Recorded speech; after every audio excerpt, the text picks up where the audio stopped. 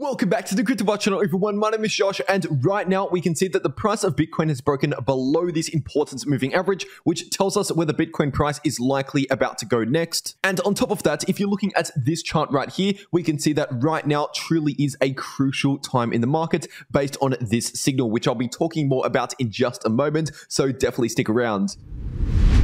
First of all, starting off on the 1 week chart for the Nasdaq 100 index, and what we're seeing right now in the weekly RSI for the Nasdaq 100 index is that the weekly RSI is basically at that 50 level, right in the middle of the RSI indicator. And historically speaking, during the bull markets, this level or close to this level is used as support in the weekly RSI, while the RSI on the weekly time frame pretty much stays above 50. That is usually good news for the Nasdaq 100 index and really the overall US stock markets on these larger moves here, usually multi-month, if not multi-year long moves. But on the flip side, when the weekly RSI breaks below 50, so in the lower half of this RSI indicator, that usually means the Nasdaq 100 index is entering into bear market territory. And a bear market in the stock market is defined by a 20% pullback or more from the peak. And so based on the stock market definition for a bear market, we have 3 bear markets visible on this chart right here, which is of course the bear market the stock market is in right now, the bear market of 2020, and the bear market of 2018. And now obviously that crash, that bear market that technically happened in 2020, pretty much immediately recovered the moment we saw a breakback above that 50 RSI level. And the same can be said about the 2018 bear markets, but keep in mind during the 2018 bear markets, we had a few attempts where the RSI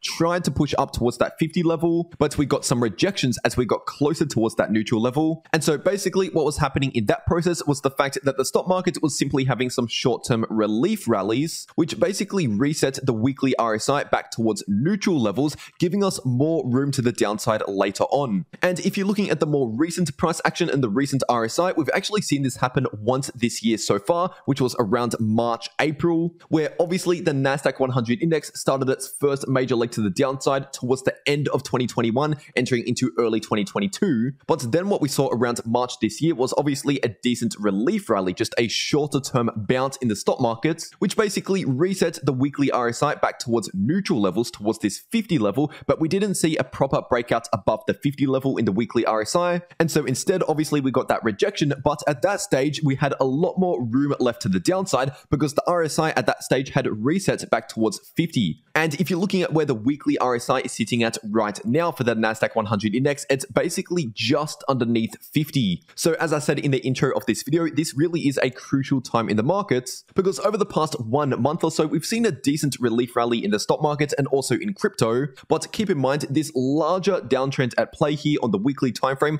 hasn't actually confirmed a full-on bullish reversal. So for all we know, this could just be another relief rally like what we saw in the first quarter of this year, just to reset the RSI, giving us more room to the downside later on. Now, as I talked about more in yesterday's video, a lot of this would likely depend on what direction CPI inflation heads in the next couple months. And we do have new CPI data getting released in around 1.5 weeks from now, which of course I'll be sure to talk about on the channel as soon as that comes out. Because as of right now, it's the CPI inflation that's really determining what direction the Fed is going to go in terms of their rate hikes or rate cuts, and of course quantitative tightening and quantitative easing. And all of that, all of the Federal Reserve's monetary policy has a huge effect on how markets perform and really what direction markets go. But when it comes to this chart right here, at the moment, technically speaking, we have a lack in confirmation, meaning that we haven't confirmed a rejection or a breakout just yet. So we just need to wait and see a little bit longer to see what actually confirms. And not only that, but like I just said, we have around a week and a half to go until we get new inflation data, which would likely provide more clarity in where markets might be heading next. But all of that is talking about these much larger moves in the market. So if we're zooming into the slightly shorter term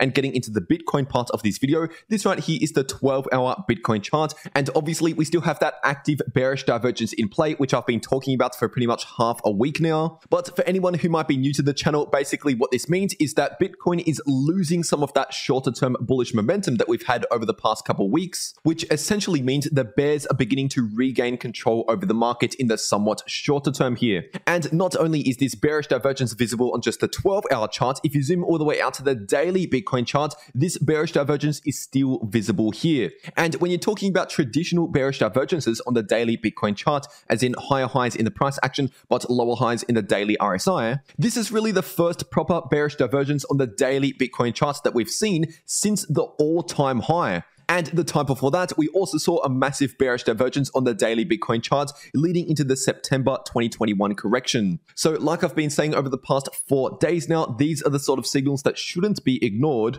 And due to this, I wouldn't be surprised if we do play out a bit more of a pullback here. And then there comes the question of how far the Bitcoin price could pull back. And if we're looking at this 12-hour Bitcoin chart, we do have an ascending line of support, which is coming into play at around $22,000 per Bitcoin. So simply based on this line of support, I'll be looking towards around 22K for a potential bounce. But other than that, we can also look at Fibonacci levels. And so if you're drawing out the Fibonacci retracement tool from swing low to swing high on this 12-hour Bitcoin chart, this places an immediate Fibonacci level of support, which is the 23.6% Fibonacci level, and that is coming into play at around 22.8K. So we could find some short-term support around that level, but other than that, I'll be looking towards around 22K, and just below 22K, we have the second most important Fibonacci level, which is the 38.2% Fibonacci level, and that is coming into play at around 21.7K. And now if we're looking at the Fibonacci retracement tool drawn from the most recent local low just here at around 20.6K, this places the golden pocket, the most important Fibonacci level, at around $22,000 per Bitcoin. So once again, just to quickly recap, we have some short-term support at around 22.8K. Anything below that, I'll be looking towards around 22,000, and then we could also find some support at around 21.7K if we break 22K, of course. And as for resistance, I'll really be focusing on this recent high coming into play at around 24.6 to 24.7K, and we also have this ascending line of resistance, which is coming into play a little bit higher, closer towards 25,000. And also keep in mind, we don't only have a bearish divergence showing a weakening in that bullish momentum here on the 12-hour Bitcoin chart,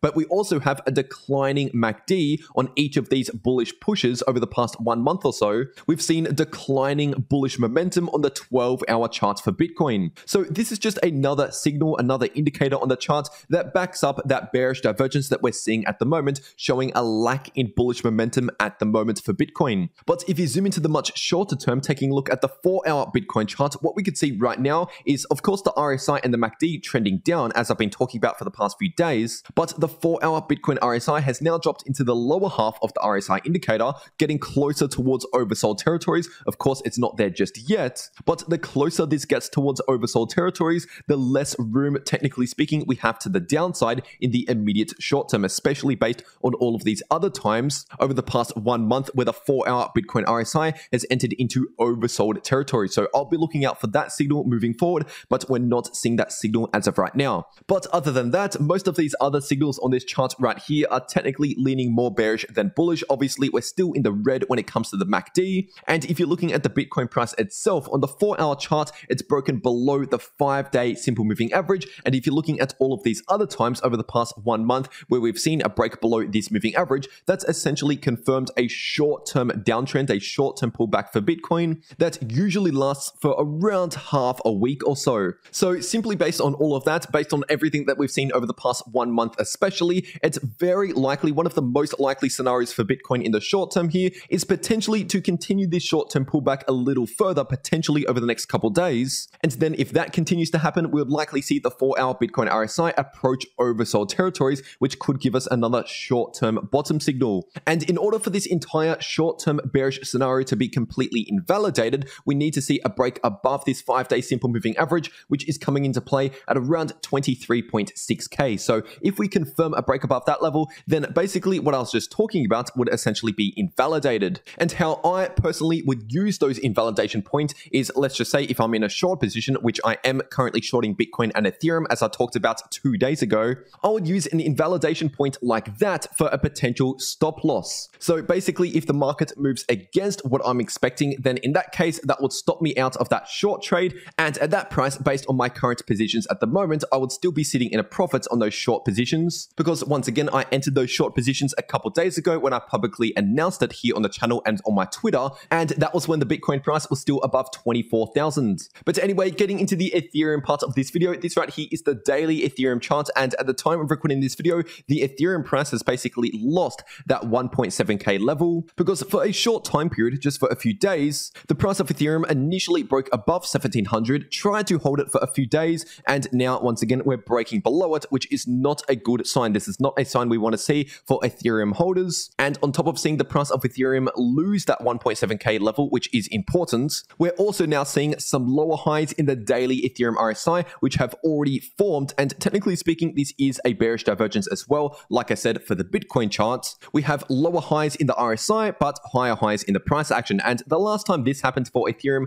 on the daily time frame was back here towards the end of March, entering into early April. We formed higher highs in the price action, but lower highs in the RSI. So once again, based on the fact that we're seeing similar signals at the moment to what we saw back here, personally, I'm more on the cautious side at the moment because I do expect potentially some more downside price action to come. Now, like I said in yesterday's video, I'm not talking about a move like this. I'm just talking about potentially a shorter term pullback for Ethereum. And speaking of the short term, taking a look at the 4-hour Ethereum chart, and right now we've seen a break below this 5-day simple moving average, which is coming into play at around 1.7k. So obviously that's a short-term bearish signal for the price of Ethereum, just like how the RSI has been trending to the downside. And of course, a couple of days ago, we saw a bearish cross in the 4-hour Ethereum MACD. And if you're simply taking a look at all of the other times over the past 1 month or so that Ethereum has done this on the shorter term timeframes, we've ended up seeing a continued pullback in the price of Ethereum over the next 2 to 3 days approximately. So